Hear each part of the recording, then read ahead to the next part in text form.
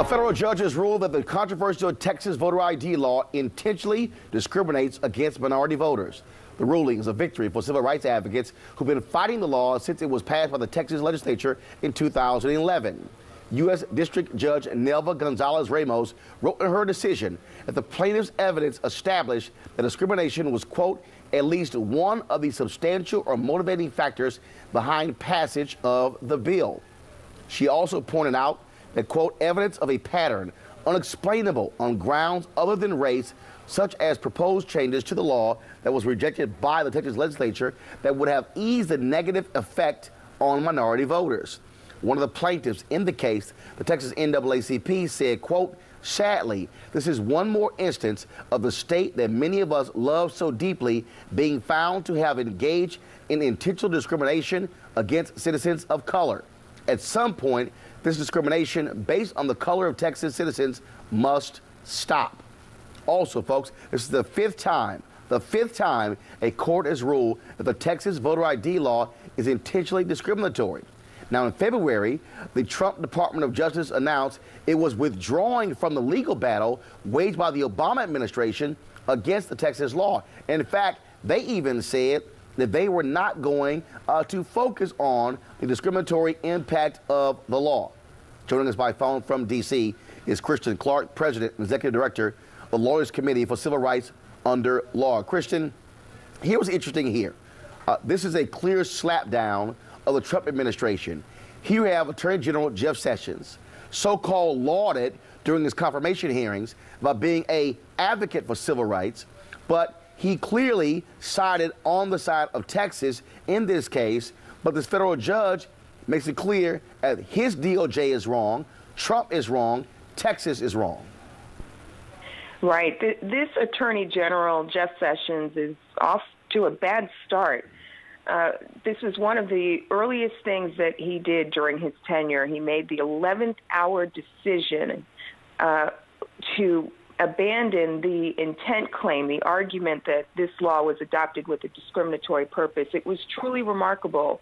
We and some of the other groups that have been fighting this law literally were boarding planes, bags in hand, heading down to Texas for this critical argument when we received a call from the Justice Department indicating that they would no longer be standing shoulder to shoulder with us, making the argument that the law was adopted with a discriminatory purpose.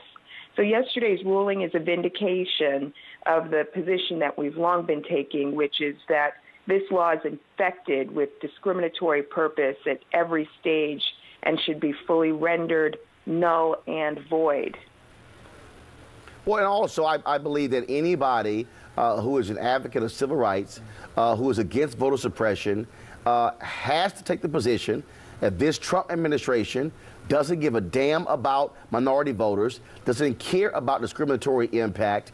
They are going to make political decisions siding with Republicans who have been pushing voter suppression consistently since, first of all, for the longest, but definitely since 2010 after the election of President Barack Obama in 2008.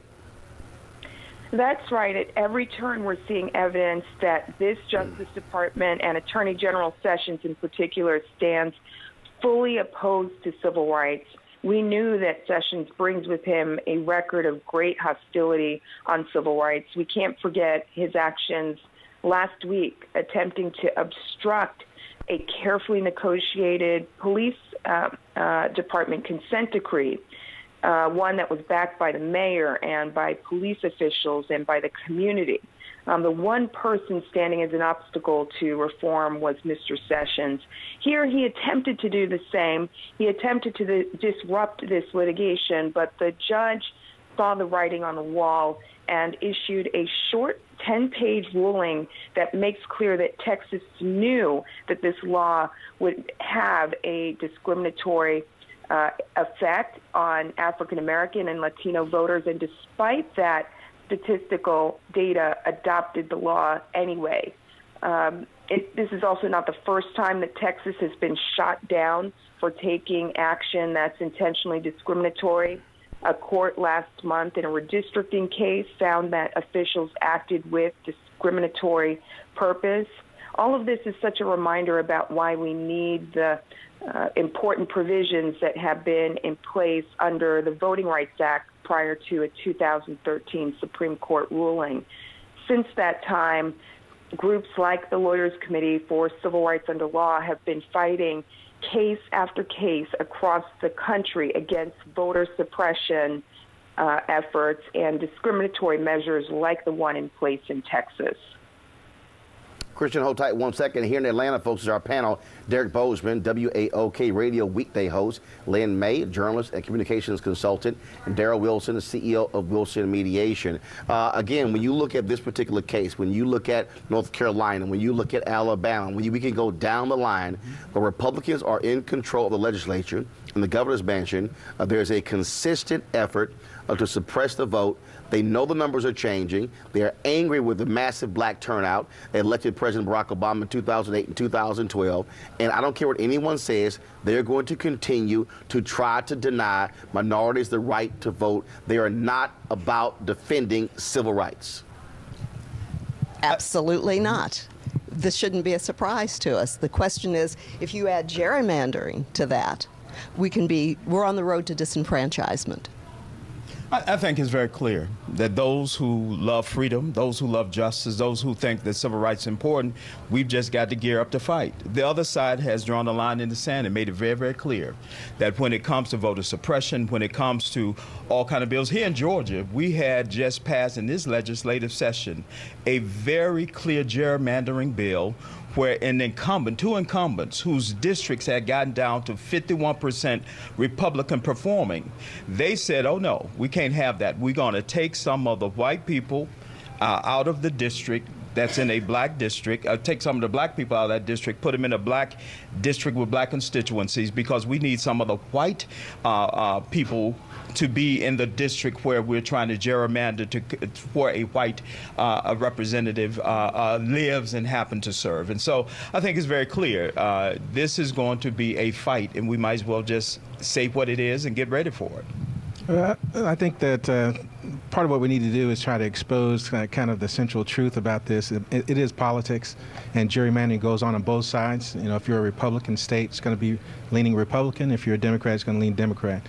I think what they're trying to do in Texas is try to find the right thing. You know, how do we get voter ID to everyone? That's something that Texas wants to do, but they need to do it cheaply so that everyone can afford to do it. But actually, that's not what they're trying to do. I mean, what they're trying to do is, again, this Texas voter ID will impact some 600,000 minorities. And so what they desperately want to do is they don't want Texas flipping. You look at what happened in this past election, significant wins by Democrats in 3 of the largest counties in Texas, Dallas County, Harris County where Houston is, and Bexar County where San Antonio is. Then you throw in Travis County, we have Austin. And so again, you see the numbers. Also, Texas is getting 500,000 new citizens every single month. The reason they got 5 new congressional seats was because of the influx of Latinos in that state. They actually turned 4 of those seats into Republican seats, 1 into a Democratic seat. That was also thrown out as well. And so what you're dealing with is, as Lynn said, a combination between voter ID and racial gerrymandering. You don't see it to this extent on the Democratic side as you do on the Republican side. No, absolutely not. Not only that, they do it under the guise of voter fraud. And there's so little voter fraud in this country. In fact, the Texas folks, am I correct, Christian, when they went to court, they only presented 12 cases of alleged voter fraud in a decade. Mm-hmm. That's right, and the judge pointed to that and used that to show that this so-called vote fraud justification that they were using to support the law was a lie, was thin, didn't stand up. Voter suppression and voting discrimination, that's exactly right, Roland. This is not a matter of politics. This is about locking African Americans and Latinos out of the process. And there were more than 600,000 people in Texas who were registered voters who were disenfranchised when this law was put on the books. Whether we're talking about photo ID laws, purging of the voter rolls, moving polling sites to locations deemed hostile by the minority community. Sadly, these are so many things that we're seeing in 2017 across our country. Well, clearly now that we have 9 folks, first of all, clearly Texas, they're going to appeal this decision. It will go through the courts. No doubt it will likely go to the Supreme Court. A peaceful protest turned deadly. 37-year-old black man was shot and killed by Baton Rouge police. His hands are in the air, and you still get shot by the cops. Oh my God, please don't tell me he's dead. We're not gonna let hate define us. Race is a big part of this. If truly all lives matter, then all lives need to matter equally. What we require is action. What we require is accountability. We understand that black lives do matter, and we will keep focused on this issue. NewsOne Now, every weekday morning at 7 on TV1.